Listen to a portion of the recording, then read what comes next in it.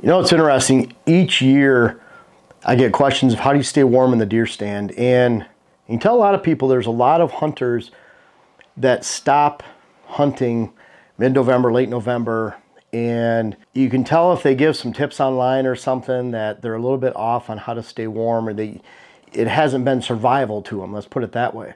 There's been many times I've sat in the stand, in a tree stand, fully exposed with the elements and good wind, especially northwest winds when it's super cold, and it's been in the teens, 10 degree, 20 degree, and you're literally sitting from dark to dark. Until someone does that, they don't know what it's like to truly be able to stay warm in the deer stand. And let alone, there's been times where, I remember a time in the UP that I sat and it was roughly -10, -5, windy, sat for an afternoon. There was one morning I went out where temperatures are probably -25. When I came back in at about 10 o'clock, 11 o'clock, after walking back to the house, it was -5. That's what it warmed up to.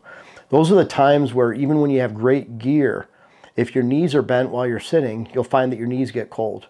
Your elbows, when they're bent, your elbows get cold because it's compressing that fabric and getting cold. That's when you know you've sat in really cold weather. And then there's others, of course, that hunt in Arctic weather. And we're not talking about this. We're talking about traditional whitetail, sitting out in a tree stand. And I know some of you out there know what it's like to try to survive and try to stay warm. I'm going to go through some really important tips. And the first one is a hand warmer tube. This, to me, has been critical. I've shared this story many times, but going back to the early days when I was a teenager, I wanted one of these from Dunham's Sporting Goods in Waterford, Michigan back in 1986, and I just couldn't afford to buy one.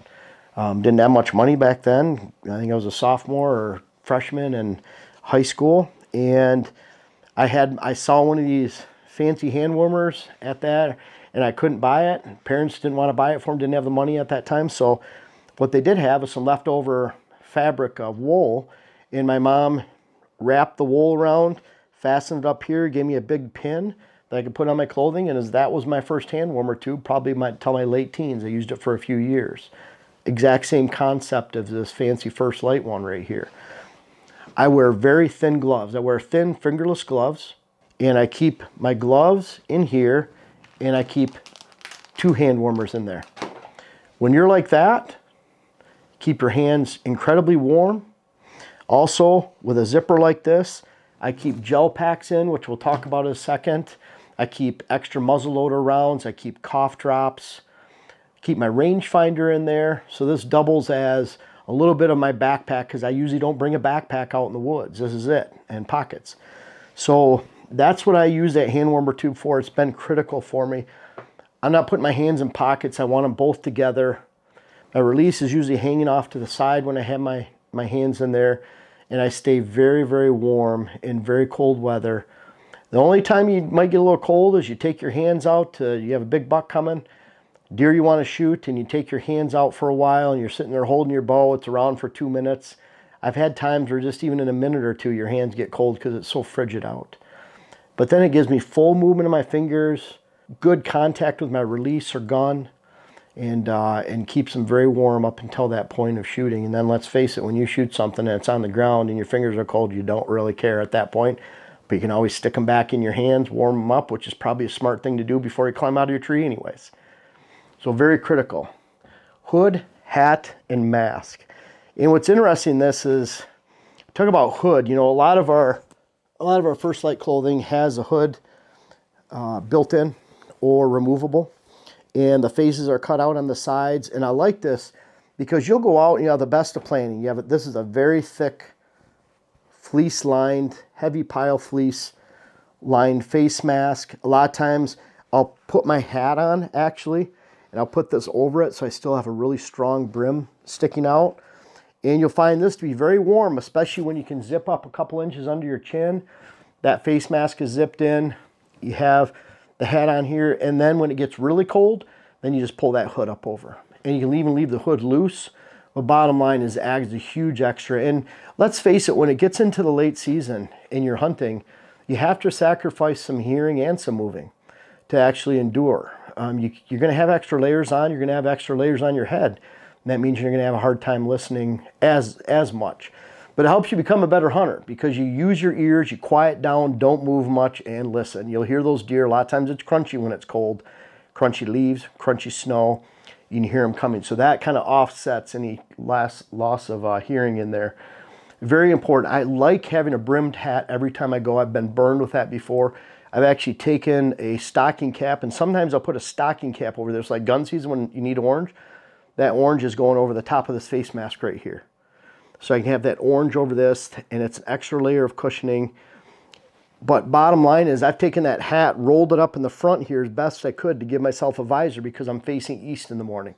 Pretty bad when you forget your visor for that.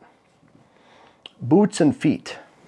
Now I use the warmest lacrosse boots there are, and that's pretty good for me down into the mid-20s, right around there. But I'm diabetic, so I don't have good circulation and my feet get cold. Now we've used Heat Gear socks. I like those, the Heat Gear socks. That's a upper level. It really helps you stay warmer through 10, 15 degrees more at least.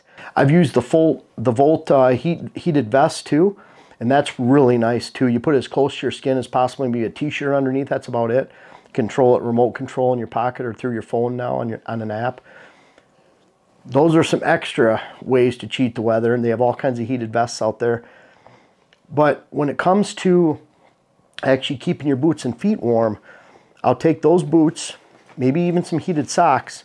One thing that can even counteract those heated socks is I'll take these giant ThermaShields, and these are pretty cool Arctic Shield booties that fit over even the biggest pair of boots. Make sure you get these. These are, I'm a size 10, and these are the 2XL. It says for 14, 15, but I can tell you right now, these will fit like 10, 11, maybe 12, but make sure you go a couple sizes up when you buy these.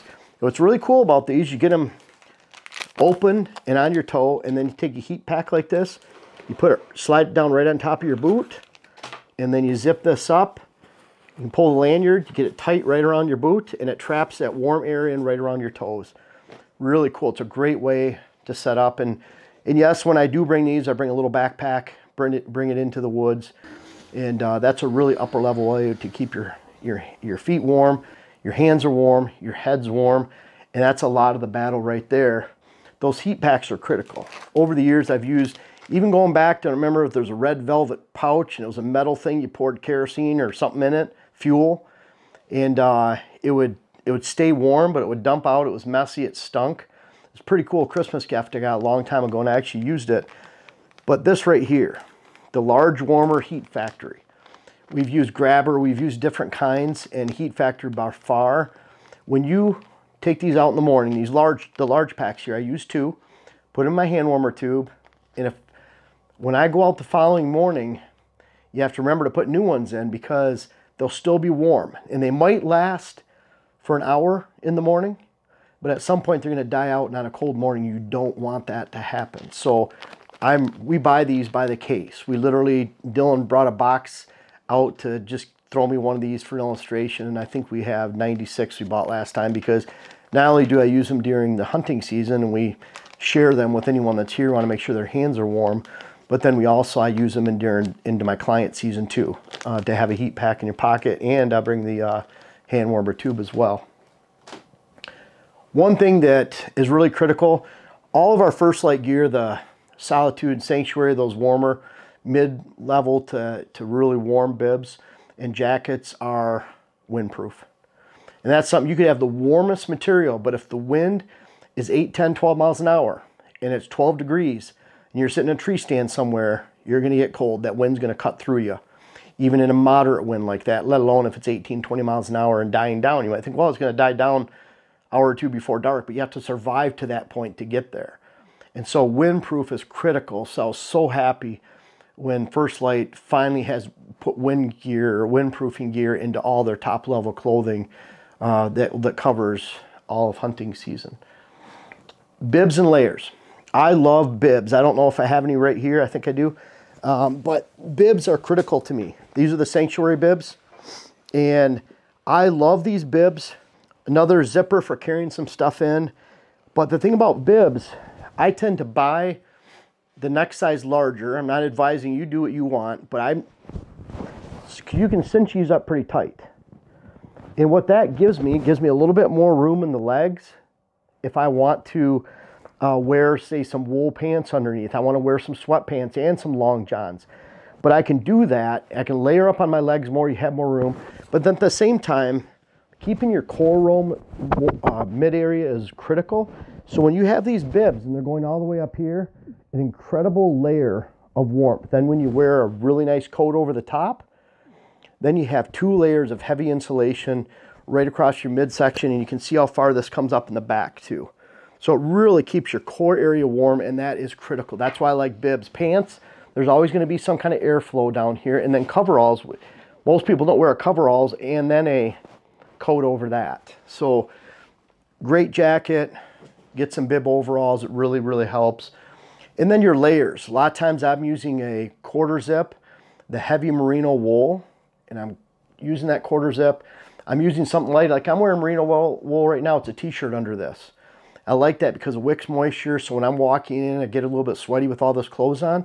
That moisture is away from my body right away, and it's going into another merino wool layer that takes moisture away to the outside.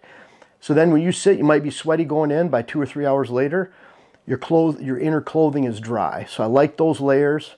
Sometimes if I don't have a hood on the jacket, I'll bring up my own hoodie like this, put that over. A lot of times I'd put on middle of the season, I'd put on a mid-weight face mask, which is a little bit lighter, put that over my hat, and then I pull up the hood over that, and then I'll carry a stocking cap, put it over that. So I have 2 layers against my face, 1 layer right around here, my cheeks, my nose. I can open that up if I want to talk or breathe or whatever.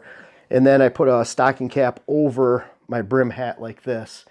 And that keeps the sun out of my eyes, but then at the same time keeps my whole head warm from mid-season. And then something heavier like this Tundra face mask right here, which is a whole lot warmer. You can really play it out between those. So those layers are critical. Something moisture wicking. Back in the day, it was polypropylene. Cabela's had a Thermax long john that I got in the early 90s. That was my first exposure. I think my buddy Mike Pratt introduced me to that. That was my first exposure to moisture wicking clothing and base layers. And now, boy, First Lite has incredible base layers. That's one of the things they're known for. And bottom line, that brings me to quality gear. So critical to have quality gear. A lot of people say, well, I'm not spending $300 or $400 on a coat. Think about it. You're spending $300 or $400 on a coat that'll last a lifetime. If you buy good quality clothing, it lasts a lifetime, and you're buying it because you stay warm. You're buying it because the sleeves are tapered so you could actually bow hunt. They're not bulky. They're articulated, meaning the elbows and knees are already bent in. What that means is you're not bending them and putting more pressure points on your elbows and knees to stretch the fabric and make you cold. There's still some room and some give in there. Quality gear is very critical. I love great camo. I believe in the First Lite camo, but warm clothing is a must. In hunting clothes that are built for hunters is very critical because a lot of this stuff is not built by hunters. They're basically throwaway garments with poor zippers, poor snaps. Even on our First Lite gear, it's all magnetized, or a lot of the stuff they're coming out with is magnetized. I really like that kind of stuff for clothing and putting stuff together. And don't forget to, I wanted to make sure that you guys all know, and I have this other videos this week, but for Black Friday, this entire week, look in the link, check out the link in the description. 40% off the Sanctuary Solitude gear, bibs, jackets. 30% off the Catalyst gear, which is lightweight, and then a lot of the base layers are 20% off. Huge sale, their biggest sale of the year. Check out the link in the description. Just click on that, go right to it. And I want to make sure that you guys didn't miss out on that. It's a very important sale. And I don't bring those to you often, but when it's a good deal, it's a thank you, my way of thanking you guys and making sure you don't miss out if you're looking for some new gear, especially in time for when the weather gets really, really cold.